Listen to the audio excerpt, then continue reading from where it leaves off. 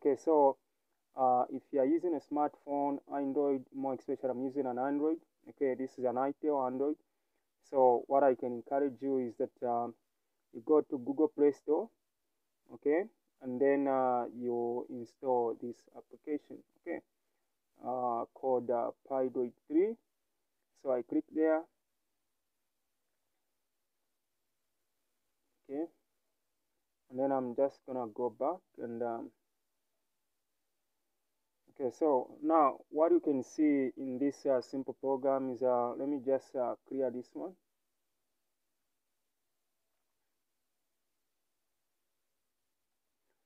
Now I want you to understand that Python is is a programming language that is very simple and human readable. Okay, so and very concise. Okay, it's more like just the way you write something in English, for example. So I want to start by, whenever you're starting out programming language, okay, so is that you should be able to understand the syntax of that language. Okay, so the syntax. So almost all the programming languages are almost, I think they are all the same, except that each programming language will have its own syntax. Okay, its own syntax. So what's going to happen is that the syntax of a Python is that whenever you want to show something onto the screen, whenever you want to, you know, uh, you say cast something on the screen, for example. Okay, let's say maybe you want to print something. Okay, so in Python, we always use the print function. And then you say, I just want to print something. And one of the most important thing that everyone is going to actually do is say, hello, hello world. Okay, so hello world. Then you click enter. And then what's going to happen is you click on this yellow button. This is going to actually run the program. Okay, so it's a simple program. Okay, so I'm gonna click there and then it's gonna bring me to the result. So you can see there it says hello world. Okay, so you can actually do something more. Okay, let's say for example, maybe I'm gonna actually keep this one, comment. I'm gonna just comment with hashtag. So the other thing is the syntax of anything in any programming language. If you want to comment a single line of code or even multi-line codes, is that whichever is the syntax, but the idea behind that is gonna actually skip whatever is commented out.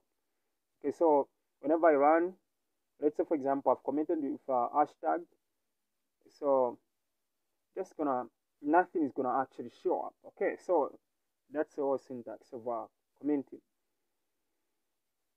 Okay, let's do something. Let's say for example I'm gonna start with let's say your name, and then let's say I'm gonna ask someone. Okay, I'm gonna ask them to say, so input something, so where you punch on your keyboard you enter something, you say enter your name. Okay, so I'm gonna just ask you to give me your name, enter your name, then I'm just gonna actually break, okay, in the next line, then give a space. Okay, so what's happened is online 3 is that I'm gonna create something we call a storage. Okay, so this is a code name, okay, which is more obviously someone is going to understand what my piece of code is gonna actually do. So I'm asking for a name. I'm not asking for a number. So if you give me a number, the program is gonna actually crash. Okay, it's gonna crash because the computer was not instructed to receive the numbers, or this phone or the program within the Python was not instructed to receive input in form of numbers. Okay, so the other thing is that when I ask you to give me your name, and then I'm just gonna print it, and then customize something, say hello. Let me just say, maybe say hello world, and then I'm gonna put a comma just to kind of separate the two words, and then put your name back. Okay, so when I print, what's gonna do is it's gonna give us on the screen the hello and then your name, so it's gonna actually greet you. Okay, then I just want to say maybe welcome to Python programming. Okay, so Python programming. Okay, so that's it. Okay, so let's see how it's gonna go.